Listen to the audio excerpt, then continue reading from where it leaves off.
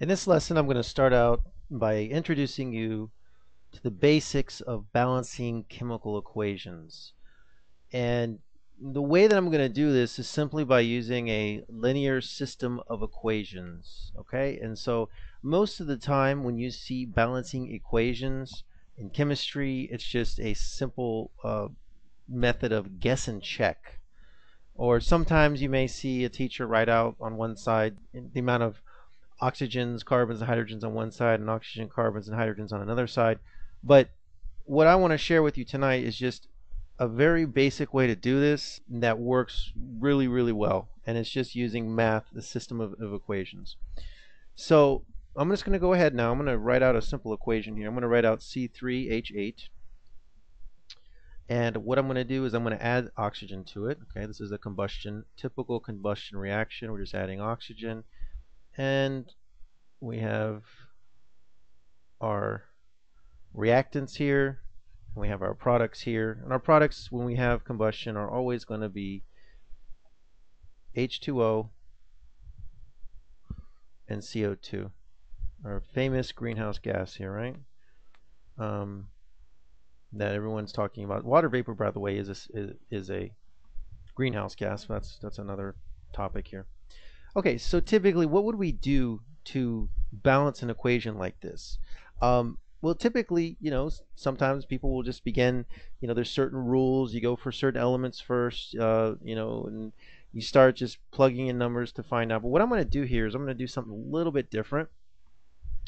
And I'm going to just go ahead. I'm going to write some coefficients here in front of these, okay? And I'm going to use the end of the alphabet, okay? I'm going to use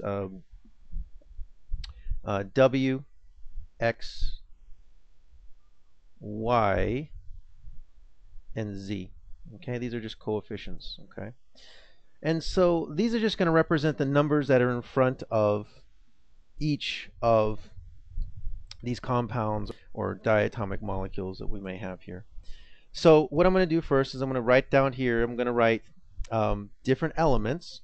Okay, so I'm going to start here. I'm just going to write carbon.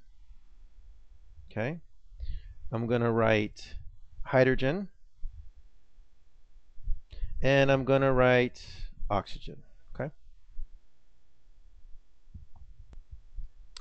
And what I'm going to do here is that each time you have an element here in the unbalanced equation, let's take carbon for example, in this particular part here, in this propane, carbon appears 3 times. So I'm going to write 3W here, okay, because there's 3 carbons, okay. If you go over on this side, every time we have this yield sign, I'm just going to write equals here.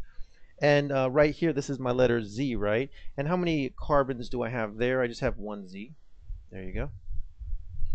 Okay, so I have, for carbons, I have 3W, and I have 1 Z.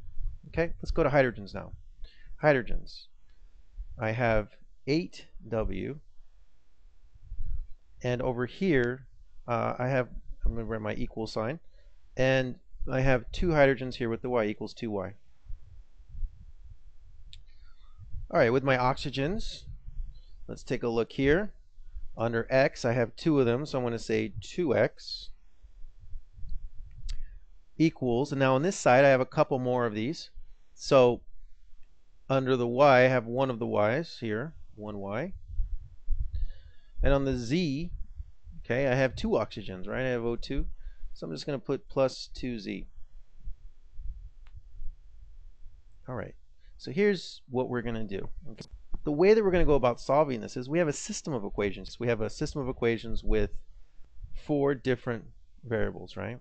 So you might ask yourself, how can I solve this when I have 4 variables here, okay, and I have 3 equations? Well, the way that you do this is you take the equation that has the highest coefficient here, or the letter that has the highest coefficient. In this case, it's W. I'm going to just make W equal 1. Okay, so you're going to say let W equal 1. Okay, and when you do that, you're going to get some interesting things here.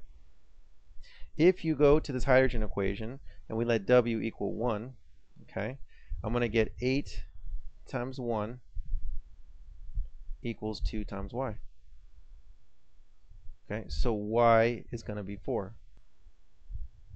Okay, and so once you start solving these, you're going to see that these are like dominoes falling down. This was the hydrogen equation here. What about if I went to the carbon equation here? If I say 3w, we just let w equal 1. Remember that was the highest coefficient, equals 1z. So we know z equals 3. Okay, so notice these are just coming down now like dominoes, pretty easy. So 2x is what we're looking for. That's the only one we don't have. 2x equals 1y, which we know is 1 times 4, plus 2z, which is 2 times 3. Okay, I'm going to extend the page down here a little bit. That was oxygen. So I know that 2x is going to equal 4 plus 6 is just going to be 10. And so x is just going to be 5. Okay, so remember, if I go back up here, I wrote up my variables in the front here of the equation. We had w, x, y, z. And we said w is going to be 1. We just solved. We said x was 5. We said y was 4. And we said z was 3. And that's it. You balance the equation mathematically. It works perfect. In some situations, like this situation, this was a pretty easy equation to balance. You may have just wanted to look at it and balance it. But in really long equations where you might have multiple, three different compounds on each side and it gets complex, this is a real time-tested way to solve and to balance your equations. And we can just check this if you're skeptical of this. We can check it now. So let's go ahead and look on this side on the reactants here. We'll just go ahead and test it just to make sure. And the products. Okay, let's just make sure that we did this right. So let's look at carbons here. Let's look at hydrogens here. Let's look at oxygens here. Carbons here. Hydrogens here. Oxygens here. And if we did it right, we should have conservation of mass, right? Mass of the carbons on this side should be the same on this side. So let's look. How many carbons do I have over here? If W is 1, there's 3 on this side. And over here, there's 3 carbons on this side. If I look over here on the hydrogens, I have 1 times 8. I have 8. If I look over here, I have 4 times 2. That's 8. If I look over here, I have 5 times 2. That's 10. If I look over here, I have 4 here plus 3 times 2, which is 6. So 4 plus 6 is 10 there. And so it works just fine. I think this is important because I think a lot of times when people do chemistry, they shy away from the math and the simple realization that this is nothing more than just algebra. This is a system of equations and unknowns, and it's really not that complicated. I think this is a much more methodical way to solve these than just to simply plug in numbers and guess and just constantly go back and forth and back and forth. You could be spending sometimes up to 20 minutes trying to balance a more complicated equation. I've seen that before.